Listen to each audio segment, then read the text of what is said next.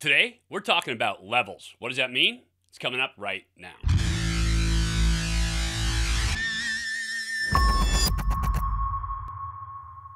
Hey, everybody, welcome to Elite Athletes TV. I'm Mike Pulaski, former 11-year pro quarterback and quarterbacks coach here at EliteAthletesTV.com. Today, I want to talk about levels. I was watching a TV game the other day, and I kept hearing the announcers say levels, levels, levels. And I know as an announcer, you don't have time to break it down and go through everything when you're talking about concepts like that.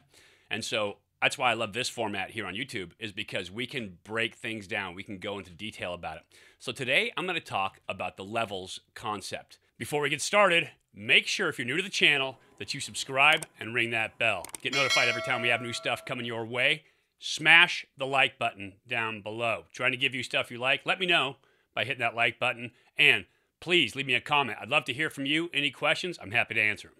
Now, what people have done is they have taken that term levels and they shortened it down to make one of those cool cliche words that makes you seem like an insider.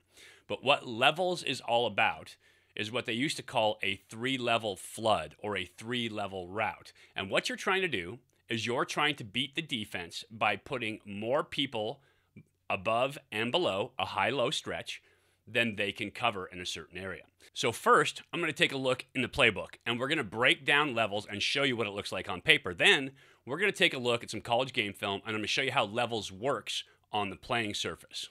Let's take a look. So first up, what most announcers, I think, are talking about when they're talking about levels on TV today is just a 3-level flood. You can see here, you've got a go route, you've got a deep bench route at 22 yards, and you've got a shallow cross underneath. What that does is it gives you 3 people at 3 different levels in the flat. 1, 2, 3. And you read that as a quarterback by reading the flat defender, whoever that is. Could be a strong safety supposed to be getting out there, or it could be a corner in cover 2. And so very simply put, levels in this case is a 3-level flood. So Oregon does this really well. The first thing they do is they give you a little eye candy. They bring this receiver down and reset him inside. Then they're going to give you a play action look, like they're running zone stretch,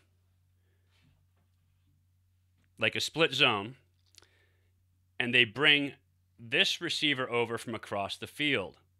On the front side, from a compressed set, they run post to take the top off the coverage, and then after the fake, the running back hits the flat. That gives you 1, 2, 3 levels for a 3-level flood.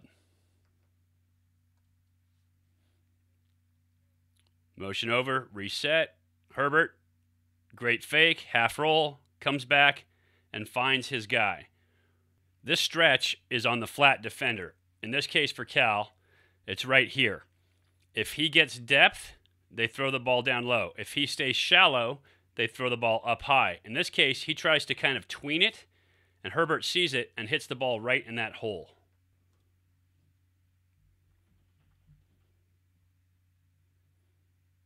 Finds his guy, puts it on him.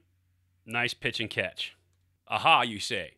So, levels route means guys coming across the field to hit 3 different levels.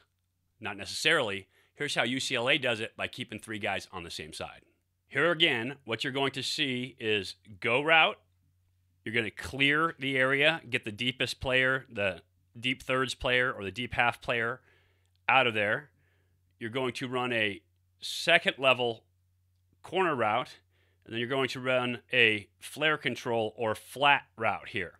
And so once again, 1, 2, 3 levels. This time, just like I showed you in Cobra, UCLA is going to get their stretch from the same side. You're going to get a zone action on the wide stretch on the RPO. So these guys are all blocking run. As the defense flows this way, the key is going to be flat defender. You're going to get the go route over the top, a little trail route by number 2, and then you're going to get a hide or a sneak or a fanny route by your wing coming across. And that gives you, again, 1, 2, 3 levels.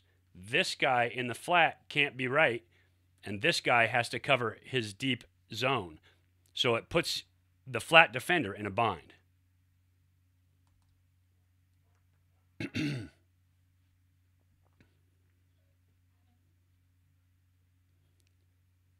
Dorian Thompson-Robinson sees it and drills it. So you're saying, oh, I get it.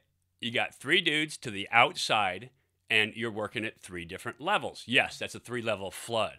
But does it have to be to the sideline? Excellent question. No, it doesn't. Let's take a look. This is what the Niners used to do when they had Joe Montana, Jerry Rice, John Taylor, Dwight Clark, which was a pretty sound group of dudes. They used to run a play called flanker drive. We'll take a look at that one right now.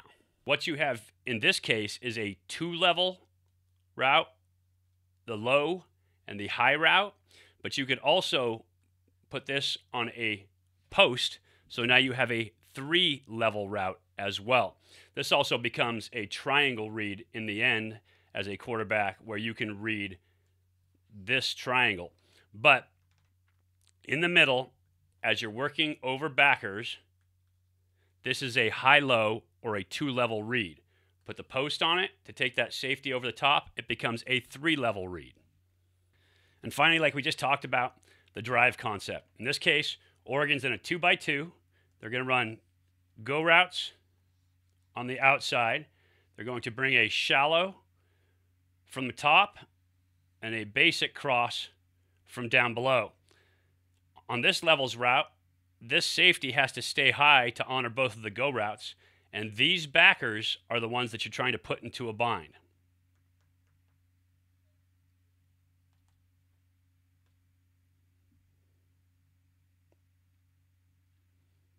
It opens up nicely. Run it back one more time so you can see as these backers start to drop for depth, they react to the shallow coming across. When he feeds up and this breaks across, you end up with an open window in here for your quarterback.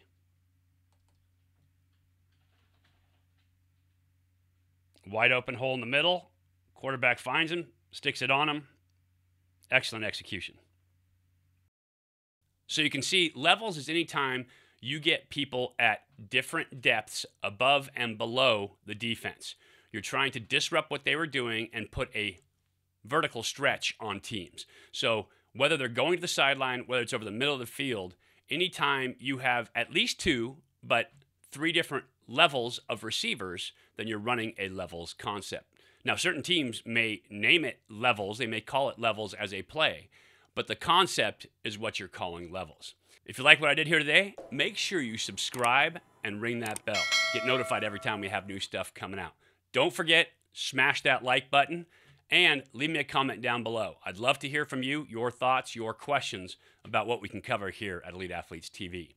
I appreciate you watching today. Just wanted to talk about that levels concept, give a little football X's and O's, maybe improve your football IQ, some football skills, and I'll talk to you again soon.